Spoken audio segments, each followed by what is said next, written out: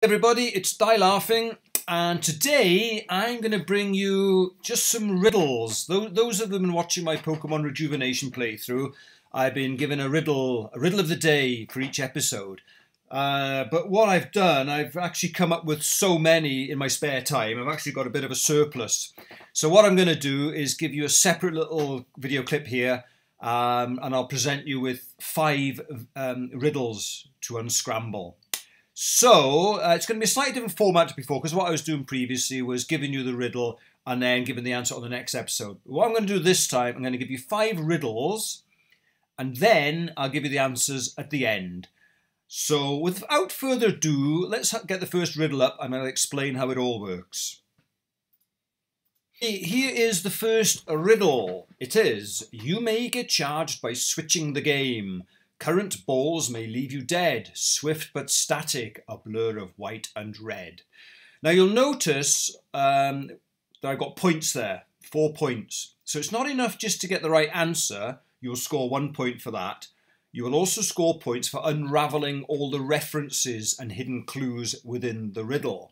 So for example, I'll be giving you half a point for all the obvious traits of the Pokemon. For example, I might be describing the Pokemon's physical description, its colour, it might be to do with its abilities, its typing, its weaknesses, any traits like that.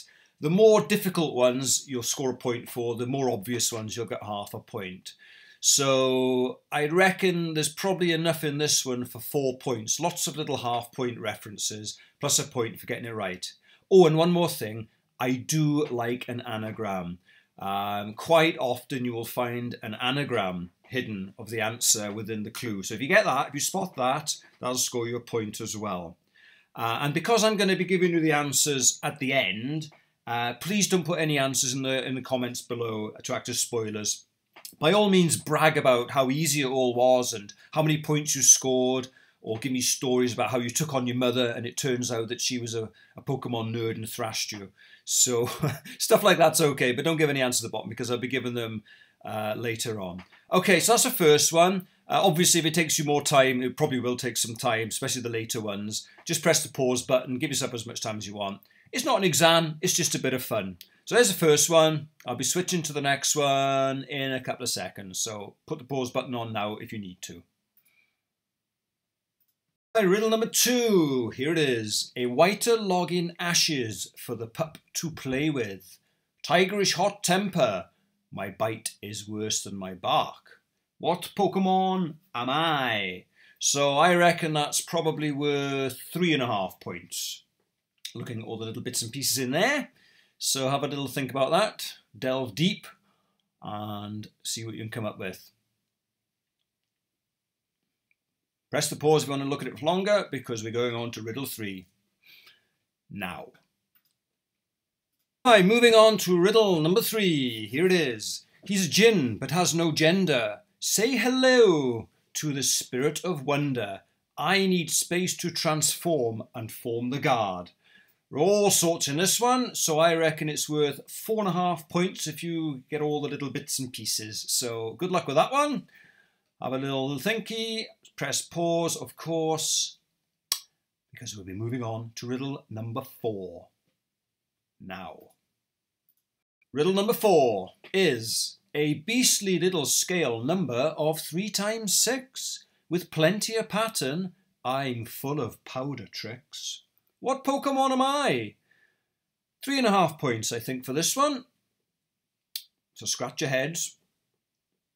Easy peasy. I'm sure everyone can get that straight away.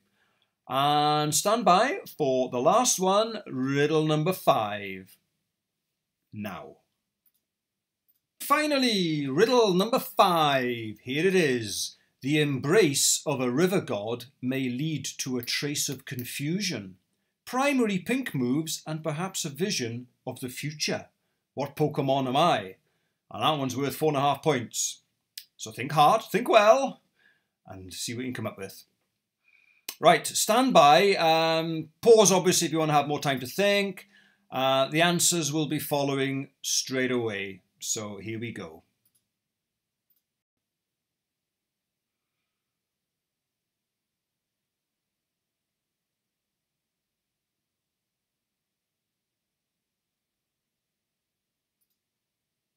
Hey guys and gals, time for scratching of heads is at an end. I'm going to give you the answers and more importantly how you can score the points by unravelling all the little clues within each riddle.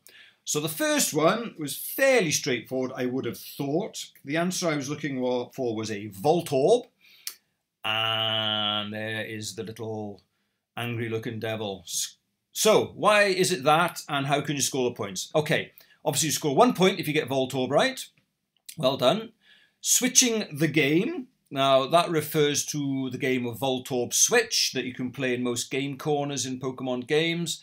So if you spotted that, that'll score you 1 point. Charge and Current are obviously references to electrical typing. So you'll need both of those to get yourself a half point. Ball and Red and White is a physical description of what the thing looks like, so you need both of those to get another half point.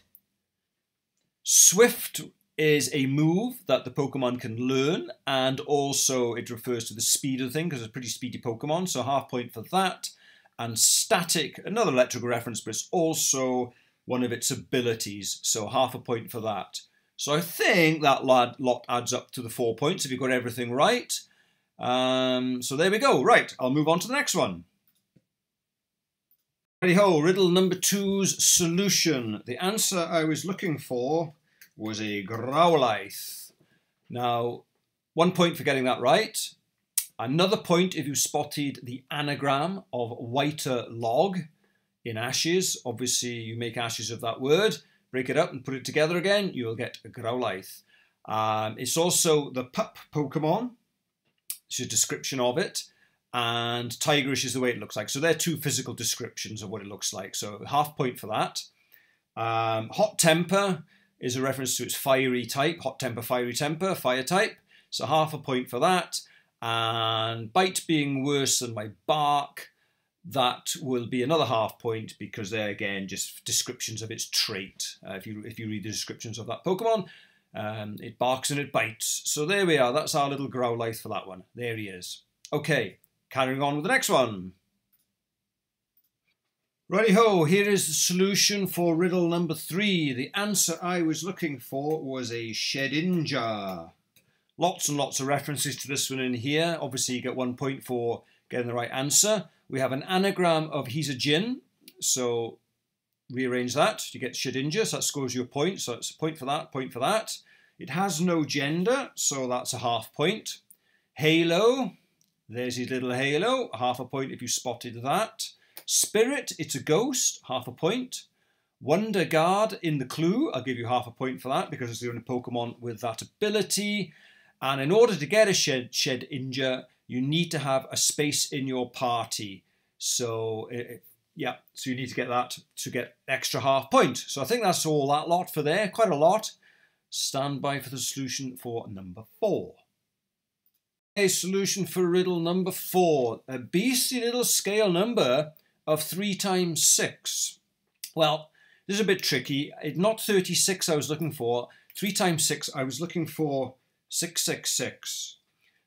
3 sixes. And if you look at the Pokédex number for 666, you will find Pavilion. A little clue there. Number of the beast is 666. Just to give you a hint. I don't know if it helped. Probably not. So there's a Pavilion. So obviously, if you got the Pavilion, a point for that. If you managed to work out this Pokédex number was 666 from the little clues there, good luck. It was 1 point for that. It's described as the scale Pokemon, so half a point for that.